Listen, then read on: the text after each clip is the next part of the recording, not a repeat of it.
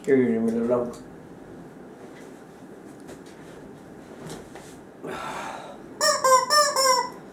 Hi guys. Well, it was a gorgeous Monday morning here in the End Times and Paradise and Doomsday trailer, but I guess the storm is blowing in here on Monday, February 12th, 2024, which might or might not be President's Day. Is today President's Day? Well, we're gonna pretend like it is, because today, of course, is when we do the roundup on our former and soon-to-be future president, Mr. Donald Trump, as we bring together our weekly Dumpthetrumptyhive roundup rant here on Humpty Dumpty Tribe. And I didn't have time for a couple last week, so we're just going to start off with what I planned to finish last week, a quote from the elder statesman Donald Trump himself. Quote, "I have steel people, I think, you know, very strong people. I have steel people that every time they see me, they start to cry." Yes, the truest words Donald Trump has ever spoken. Every time that people see me, they start to cry. Cannot understand why. Now this one I also just couldn't fit in last week. Did you hear about this weird shit that actor Jon Voight posted? Donald Trump shares Jon Voight's "Destroyed as Jesus" video, and people say, what the fuck? Yes, Donald Trump shared a post on his Truth Social platform in which Academy Award winner Jon Voight declared the former president had been ridiculed and destroyed as Jesus. Yes, Voight, a long-time follower for the 4 times indicted Trump, claimed the Republican frontrunner, quote, has been targeted for his information that can knock down the corrupt swamp and is the only man that can destroy the negative propaganda that has been sworn into this office. Yes. Can he be saved with the American people who believe in God's glory? Can we save our nation from the dark cloud that has been put upon our life's dreams? Well, I thought Donald Trump was the dark cloud that has been put upon America's life dreams. Yes!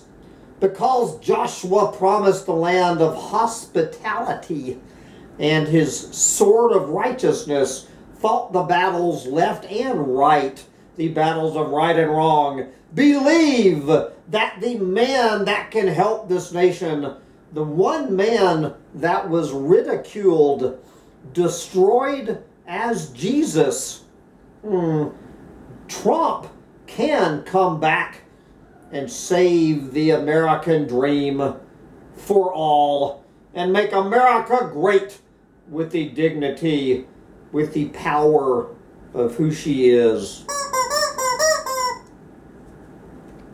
Thank you, Jon Voight. So this is a long article out of Salon magazine that kind of summarizes a lot of other Dump the Trumpty pieces. I could make the entire rant out of this. We're just going to read let's read the beginning and the end of it. MAGA burnout and the health risks of a second Trump term. When President Biden reportedly called Trump a sick fuck, he is correct in a way that he likely does not intend, and one that has a much more profound meaning than some harsh truth-telling and salty talk. Trumpism, the MAGA movement, and the larger neo-fascist project, and today's right-wing and conservative movement more broadly, have had a demonstrably profound negative impact on the literal health of the American people. As Politico recently reported, Biden's candor about calling Trump correctly a sick fuck is good and necessary, and there needs to be much more of it in public. But it is not just that Donald Trump is a sick fuck, but what he represents and has enabled across American society is a type of collective pathology. For example, a range of experts recently told The Atlantic Jennifer Senior that Donald Trump's return to power will unleash an epidemic of killer stress and other negative health outcomes on a massive scale. Quote, "What will happen to the American psyche if he wins again?" Senior asked rhetorically. "What will happen if we have to live in fight or flight mode for 4 more years and possibly far beyond? Our bodies are not designed to handle this chronic stress." Neuroscientists have a term for the tipping point moment when we capitulate to it. Allostatic overload, which is the clinical term for Trump derangement syndrome. Allostatic overload, and the result is almost always sickness in one form or another, whether it's a mood disorder, substance abuse, heart disease, type 2 diabetes, or ulcers. Neuroscientist Robert Sapolsky explained how Trump and other such demagogues impact our collective health. Quote, "Increase your blood pressure for a few minutes to evade a lion? A good thing. Increase your blood pressure every time you're in the vicinity of the alpha male. You begin to get cardiovascular disease." Yes. In the same essay in The Atlantic, Senior also highlighted how stress and an inability to think and focus would greatly worsen under a second Trump regime. Quote, "Another major component of our allostatic overload," notes Gloria Mark, the author of Attention Span, "would be technostress. In this case, brought on by the obsessive checking of and interruptions from and passing around of news, which Trump made with destructive rapidity.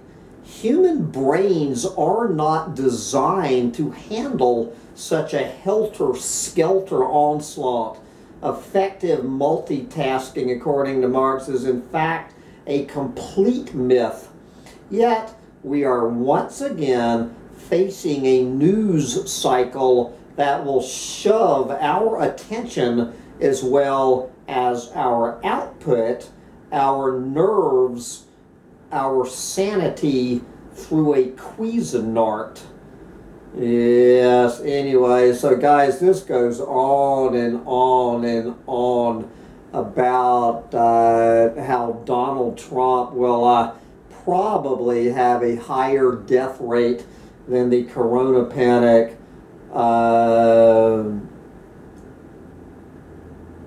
ever did.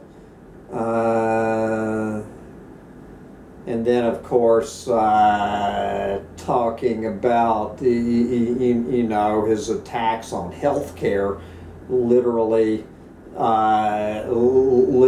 a death sentence for a lot of Americans. But we got to jump to the bottom. We have a lot to cover.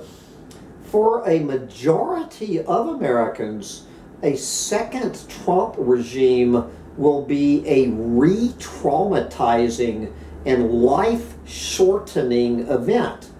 The American people weathered Trump's first regime and the horrors it unleashed. It is very likely, if not certain, that many of those same people will not be able to endure a second one, and what will come next, talking about Trump, the sequel. The personal is the political is a cliche because it is so true. Then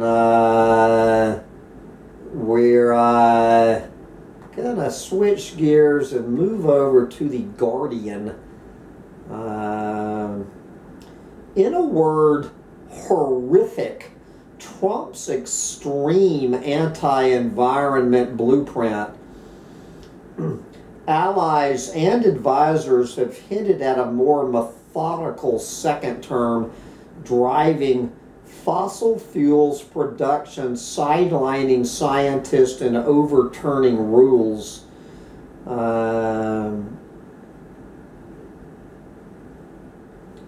A blueprint is emerging for a second Donald Trump term that is even more extreme for the environment than his first, if there is such a thing, according to interviews with multiple Trump allies and advisors. So what they chose to do in this article was not interview a bunch of environmentalists, but just go interview the enemy. So this is mostly his own advisors and allies just openly declaring war on the planet. In contrast to a sometimes chaotic first White House term, they outlined a far more methodical second presidency, driving forward fossil fuel production, sidelining mainstream climate scientists, and overturning rules that curb planet-eating emissions. This is, if you remember this guy, Myron Ebell, who headed the EPA's transition team for Trump's first term. Quote, Trump will undo everything Joe Biden has done. Well, to undo everything that Joe Biden has done for the environment, that should take, he won't be halfway through his first bucket of Kentucky Fried Chicken before he's undone everything that Joe Biden has done to save the planet. He will move more quickly and go further than he did before. He will act much more expeditiously to impose his agenda. The prized target for Trump's Republican allies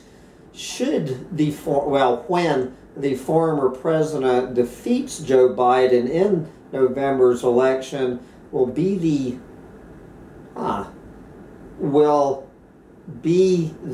Inflation Reduction Act, the landmark $370 billion bill laden with support for clean energy projects and electric vehicles.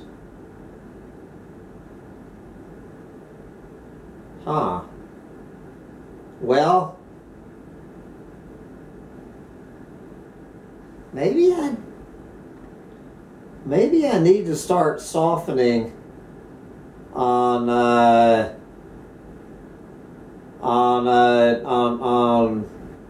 Donald Trump. Huh. Well,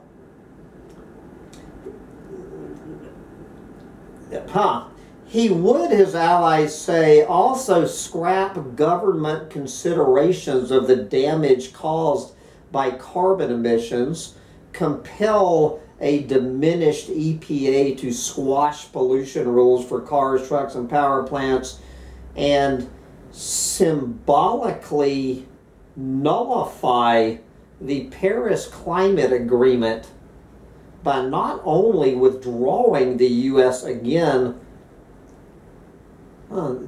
This is Mandy Gunasakara, Trump's former EPA chief of staff, quote, "The Paris Climate Accord does nothing to actually improve the environment here in the United States or globally." Well, guys, these little lefties at The Guardian, I might have to start changing my tune about Donald Trump gutting the anyway. Let's move over. We're going to go over from the mainstream media to Medium.com. This is from Patrick Metzger. A second Trump presidency would mean the end of civilization. Well, guys, I've said all along that anybody who understands that global industrial civilization is an immediate threat to the planet, which has to end. I know that Elliot Jacobson is saying this all the time. And the man for the job to end global industrial civilization is Donald Trump. If we want any chance of global industrial civilization ending in the next 4 years, now Joe Biden, other than, starting World War III, that might do it. But,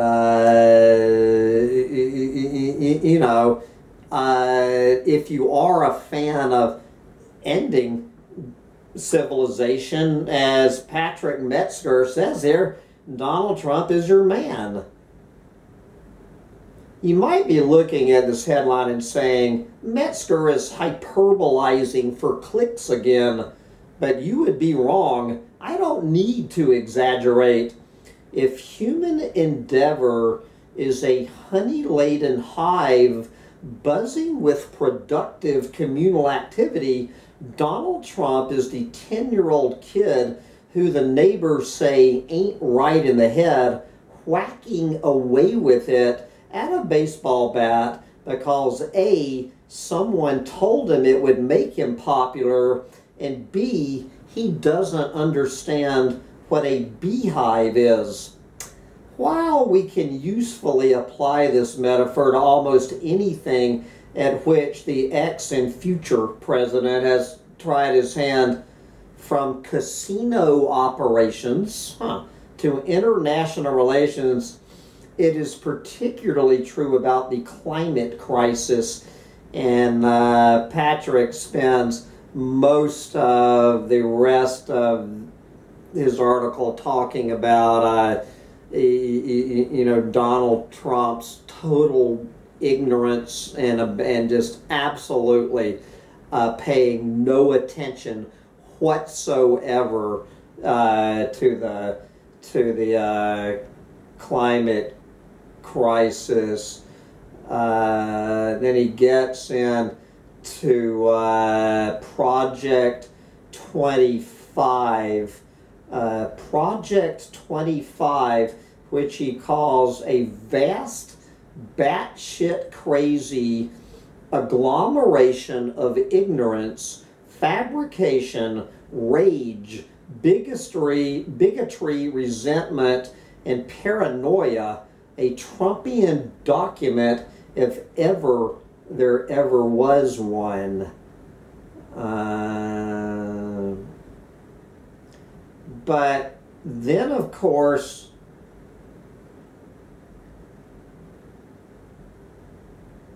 here we go again. This is Project 25, proposes the dismantling of the Inflation Reduction Act, the strongest climate legislation ever enacted in the U.S., and it probably is the strongest climate legislation ever enacted in the U.S., is the sad thing about it.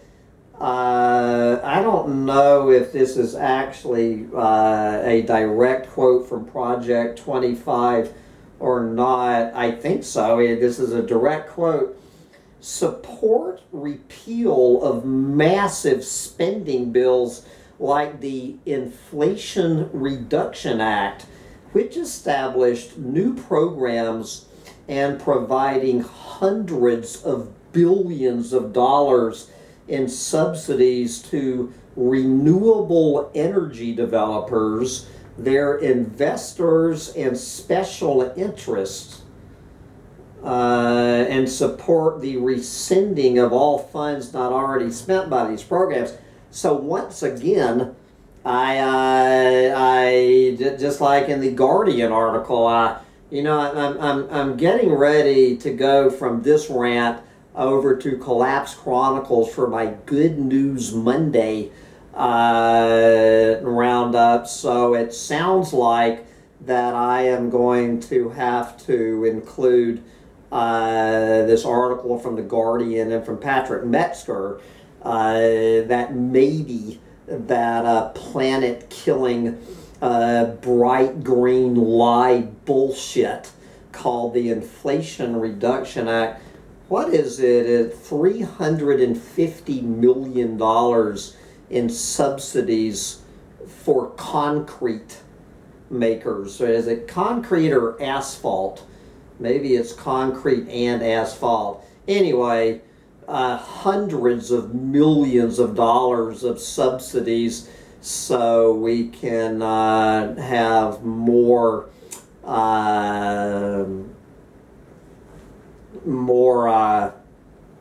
concrete and asphalt poured in this country to save this planet.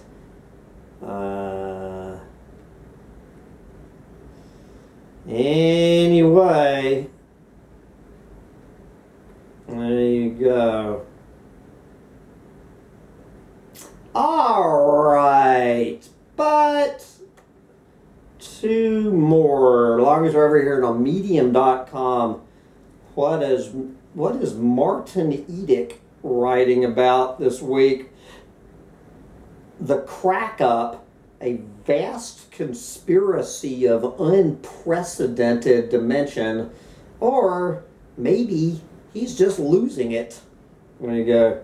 My favorite prediction for the 2024 election is the crack up, where we watch Donald Trump disintegrate into a babbling mass of paranoia and victimhood. It's looking more and more like that every day.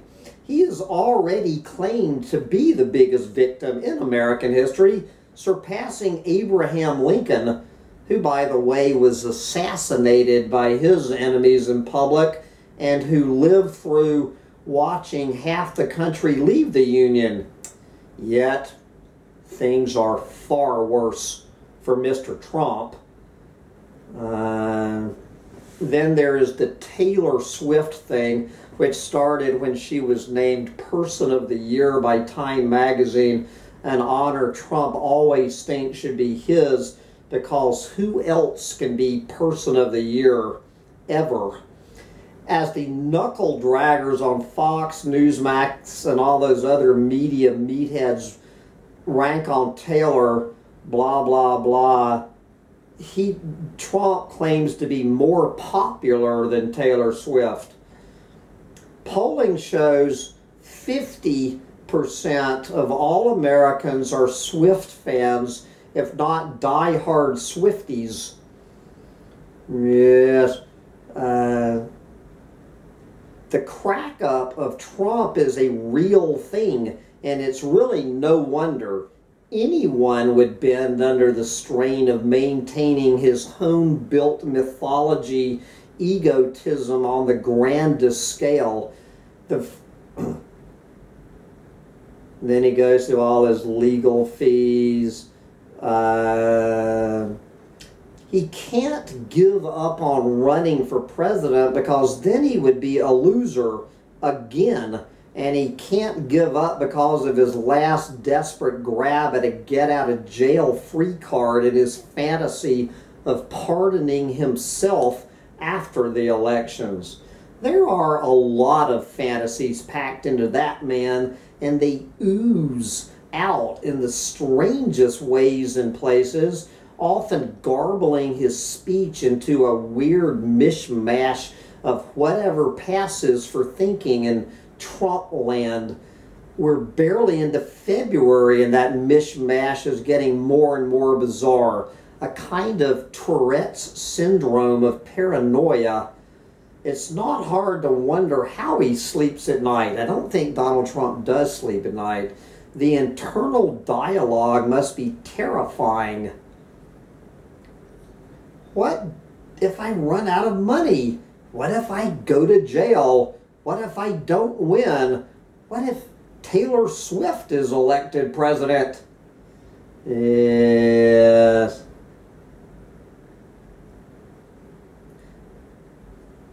I try to avoid going off on unhinged rants like this one, but scanning the news each morning, I'm seeing more and more indicators that we may be watching a man disintegrate in front of our eyes. Not just a man, an ex and future president. That's no joke. This has a distinct possibility of becoming real, an actual madman in the race for the most powerful position on the planet.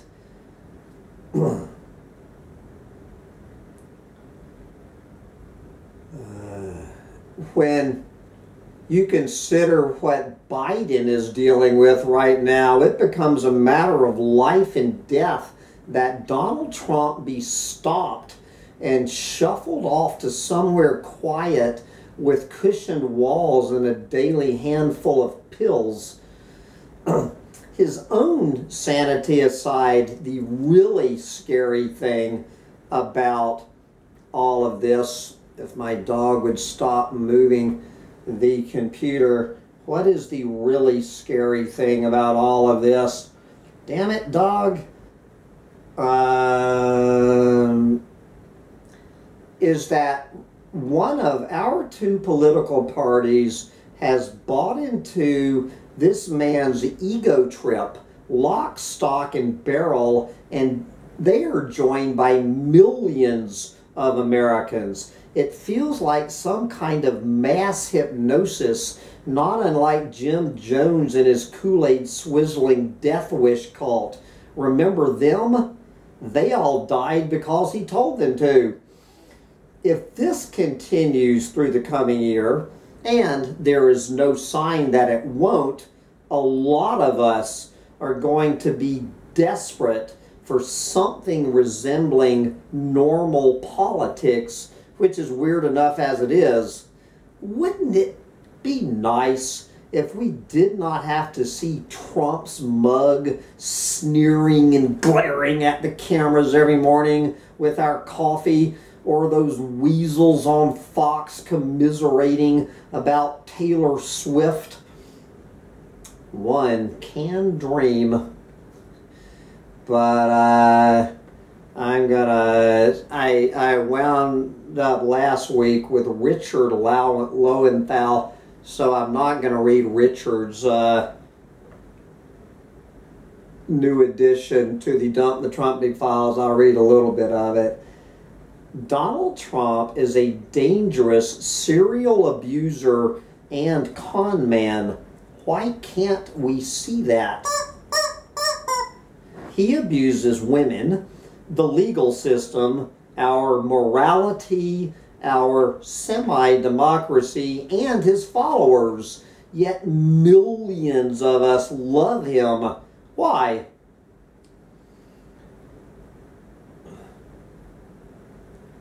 Today I will focus more on the American people and the deep character flaws, neediness, and emotional pain our love for Donald Trump reveals.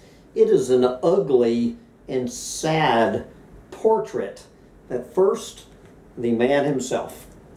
Amazingly, most of our current utterly bizarre political situation can be traced directly back to the disastrous influence of one very malicious and abusive man, Donald Trump.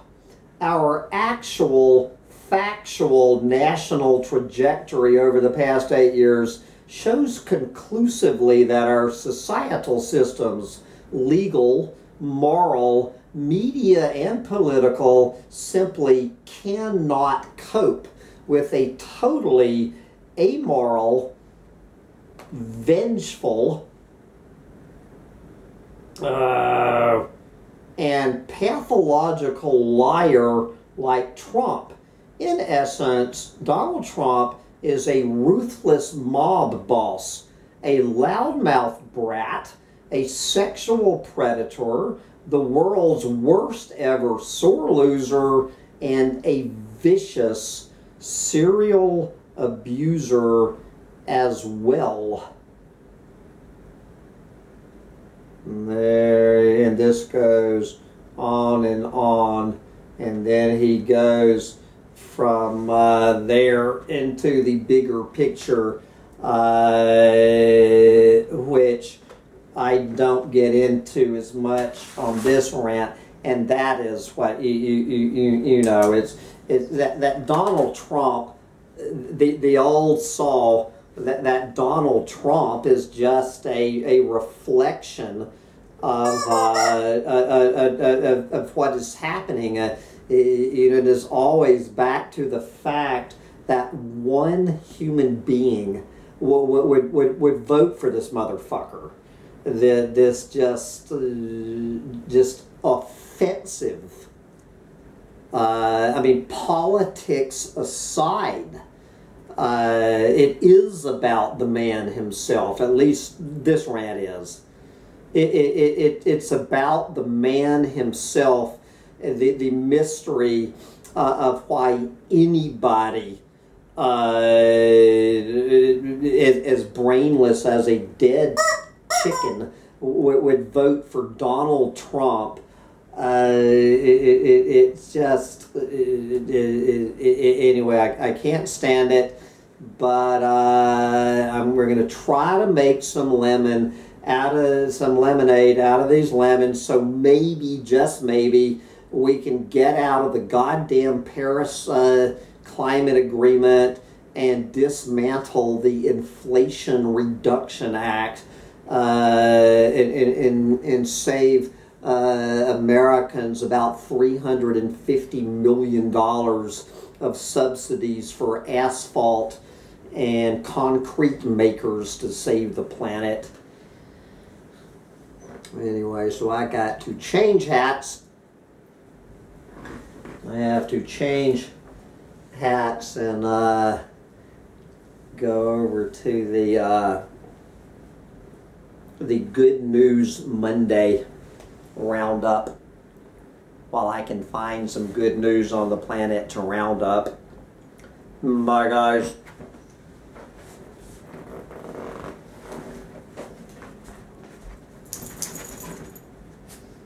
Nice little dog. need to change hats and come back to some good news. Bye, guys.